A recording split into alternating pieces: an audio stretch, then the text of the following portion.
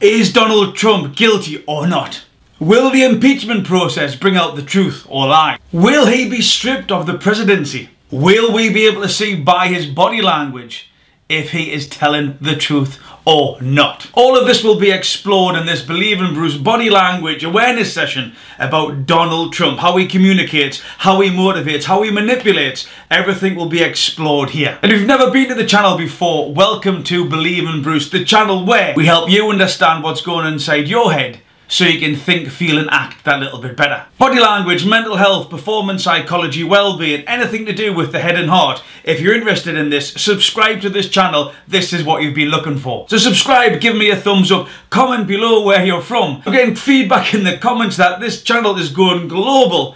Puerto Rico, Nicaragua, Alaska, Japan, South Africa. It truly is surreal how well this channel is doing and the reach that it's achieving. So if you're interested in body language, I've done some previous ones you might want to check out on my channel after. Was Prince Andrew lying or not? What was Prince Harry's body language really giving away in his recent presentation speech? So Donald Trump, probably one of the most interesting people on the planet right now. The impeachment process begins today in the United States of America. And this could be globally one of the most viewed events. The amount of people that will be interested in what actually goes on and the decision that will affect America's history. But from a body language perspective, alright, first of all, what the purpose of this one is just to introduce you to what Donald Trump's normal emotional baseline is. From a body language perspective, what you've got to notice is, first of all, how does he operate in the particular context? And context is key within body language, alright? So, how does he normally operate? In anything above his emotional baseline or anything below his emotional baseline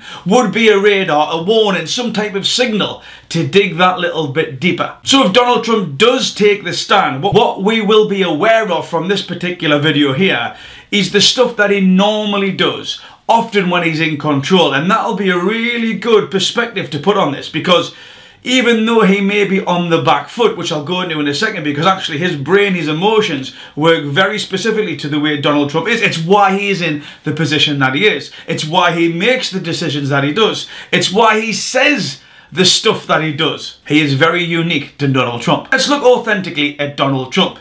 He is charismatic. That cannot be denied. It's not to say whether he's a good person or not, but you look at his presidential campaign, how he dealt with a lot of the questions and a lot of his competitors, if we can call it that. He is very charismatic. He uses humour very well. He's very quick-witted. He is so quick-witted, and he uses humour as a way to mask some of his other deficiencies. However, he does this very well. Again, you just look at some of the competitions or the competitors or the other candidates that Donald Trump has went up against. You will see he's often beaten them by the quick wit, by the humour, by making the audience laugh. That is a huge weapon in his arsenal. But also he's got a conviction that everything he says is right, that it's only his opinion that matters. And you can see him, he exudes this. Whether he not fully believes it or not, he definitely behaves like he does. And then what you also see is that you're either with him or against him. There is no grey area at all with Donald Trump. It's like an extreme spectrum. You're either total with me and I will support you and I will make time for you and I will reference you, or you're against me and I will look to destroy you. It's literally that extreme. And he uses this technique to coerce and manipulate the masses very, very well. So what I'm going to show you is a quick video, and I would like you to see what are you picking up from a body language perspective. Any information that turned out to be so false and fake out. I think it's a disgrace. And I say that, and I say that. And that's something that Nazi Germany would have done and did do. I think it's a disgrace. That information that was false and fake and never happened got released to the public. As far as BuzzFeed, which is a failing pile of garbage, writing it, I think they're going to suffer the consequences. They already are. And as far as CNN going out of their way to build it up, and by the way, we just found out, I was coming down, Michael Cohen. Michael Cohen is a very talented lawyer. He's a good lawyer in my firm. It was just reported that it wasn't this Michael Cohen they were talking about. So all night long, it's Michael Cohen. I said, I want to see your passport. He brings his passport to my office. I say, hey, wait a minute. He didn't leave the country. He wasn't out of the country. They had Michael Cohen of the Trump Organization was in Prague. It turned out to be a different Michael Cohen. It's a disgrace what took place. It's a disgrace. And I think they ought to apologize to start with Michael Cohen. Go ahead. Go. Alright, so we're talking about his normal baseline. What I would like you to do in this section here is just watch how many times he displays two hand gestures. The first hand gesture is the finger, the dominant finger. There is only one. There is no other option. I am fantastic at this. I am right at this. Do not doubt me now. Follow my lead to the word. It's not a hand. It's not a fist. It is a precise location. This is what we're talking about. You'll also see the O, the precision. And he talks about specific things like this. So that combined with that, it's like he is in control. Do not doubt me. I am your leader. One of Donald Trump's other techniques is to be very persuasive by using powerful words. Again, if somebody's supporting, it'll be fantastic, it'll be beautiful, it'll be along those lines. But if it's against him, it'll be, we will destroy you, this is terrible, you're disgusting. He uses very evocative words to create a feeling amongst the audience. And, as the old saying goes, very rarely will you remember what somebody said, but you'll always remember how they made you feel. Donald Trump is a master of allowing people to retain that memory of how he made them feel. So the humour, the negative side, the positive side, brilliant orator and use of emotional intelligence when he engages with his audience. And here what you see is he references Nazi Germany. And that's something that Nazi Germany...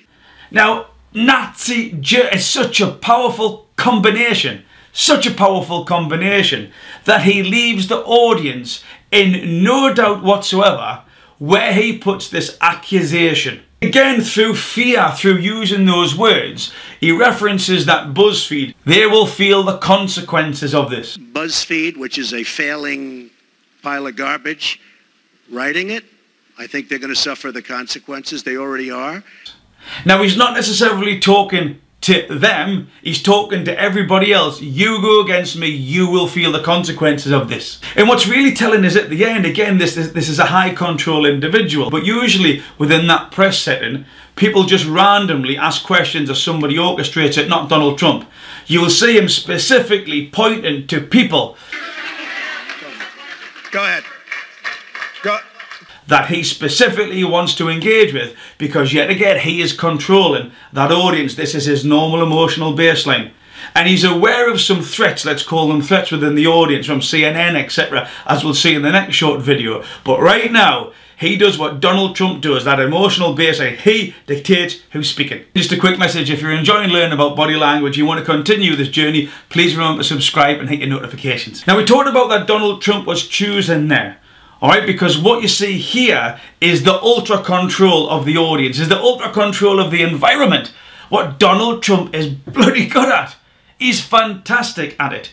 And you hear him now, how he will go against the reporter who he doesn't want to speak.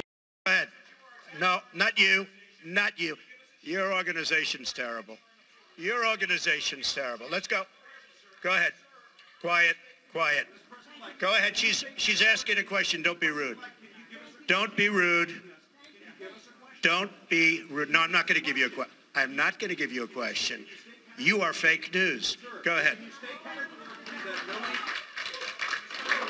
Go ahead. Alright, so that's just some videos there. Now, from a non-verbal perspective, there's two things that I've noticed about Donald Trump's face. Again, how he either excludes you or includes you on the group. You're either Team Donald or you're not.